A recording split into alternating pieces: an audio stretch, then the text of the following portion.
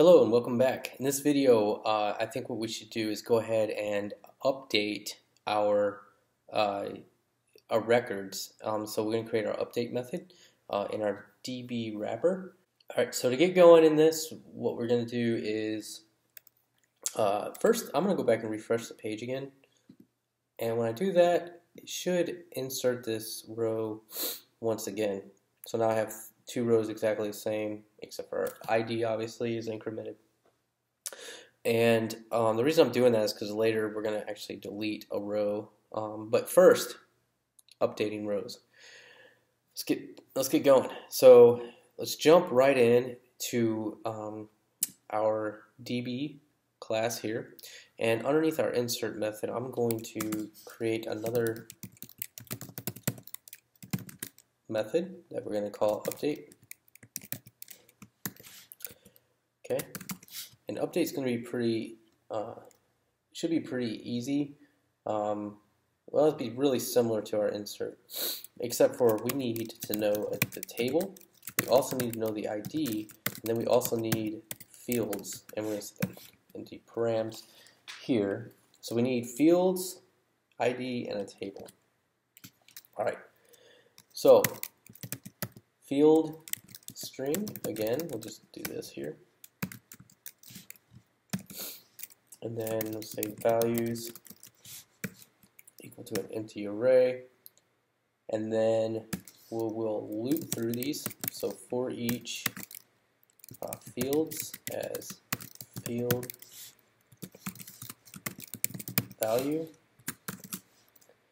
And then let's say, so let's get a game plan here. So SQL, what do we want this thing to look like? So an update query looks like update contact set, and then we got some sort of set, I don't know, fname equal to Antoinette.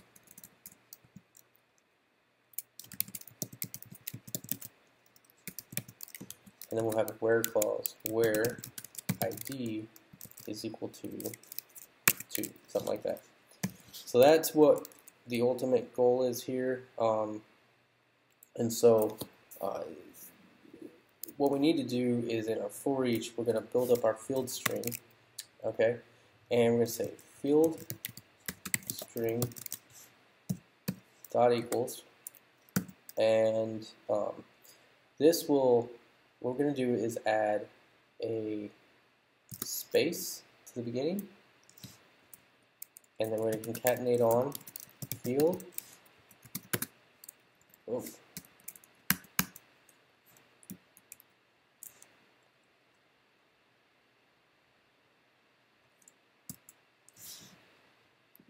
And concatenate on field, and then we will say equals. So we got field name equals, and then we're going to put in question mark, because again this is going to be bound, and then we're going to do a comma. Okay, so there's our field string, and then the other thing we need to do is update values, or add to our values array, so values equal value. Okay, then what we want to do is we'll say field string is equal to trim field string, okay, and that takes away the extra white space at the beginning and the end. And then what we'll do is do an rtrim on field string, and we're going to get rid of that last comma. Okay, so probably a better way to do this, but you know, this is the way my unsophisticated mind thinks about it, so this is the way we're doing it. Alright, so then we'll jump down, we'll say SQL update. We can replace contact here with our table, and then we're going to replace all of this here. Okay, replace all of that with field string where ID is equal to ID. Okay. And then what we're going to say is we'll run our query on this. So if not this query, and that gets the SQL statement, and then our values will be bound on to the end of that. Error.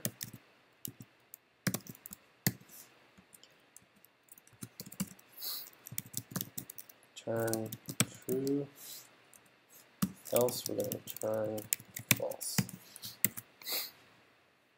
Alright, so that's our update method. That should work, so let's test it. Back on the home page now, I'm just going to update this. And we'll do the emails, so we'll say m.net at Shark Lasers, and I'm going to leave the last name the same. So we got two elements in this array now, and here instead of our insert, we're going to call the update, and then this gets, in addition to the table, this is going to get an ID. So this looks like we'll update the third one, so I'm going to say 3. Alright, so if I refresh the page now, that update method should run. And if I go back to the database and refresh, you can see that it did work. It updated where ID is 3, Antoinette, and then it left last name alone, and then updated the email. So we could have added any number of fields and it would have updated all of them. So that's good. Everything's working. So far, so good. That is going to be our update method. Let's see how much time. Okay, we have time, I think, to go ahead and do the delete method while we're here. It's a lot simpler. And so let's go ahead and jump right into that. So let's jump back in our DB class here. So we have our insert, update, and now we have our delete method. So public function delete. And delete needs two things. It needs a table and it needs an ID. That's not supposed to be. Alright. So this is pretty straightforward. I mean, our SQL statement looks like this. Delete from contacts where ID is equal to our ID. So we just pass in ID here. Right, and then we can replace contacts with table. So delete from table where ID is equal to ID. And then what we can do is say if not this query, then we pass in SQL, error, return true, else we're going to return false. Alright, so that's it. That's our entire delete method. So let's test that now. And I'm going to just delete the second row here. So the way this works, I can get rid of, we don't need fields right now. And we say delete, db delete now from contacts, and we don't need fields. It just gets two parameters, and I said I was going to delete the second one. Refresh. We'll go back here now. If you look in the database, we have the second row. If this works correctly, and I refresh, it deletes that second row with that ID of 2 from the contacts table. So perfect. We have our insert, update, delete records. And in the next video, what we're going to do is we're going to wrap up some of our getters and the way that we can grab the results.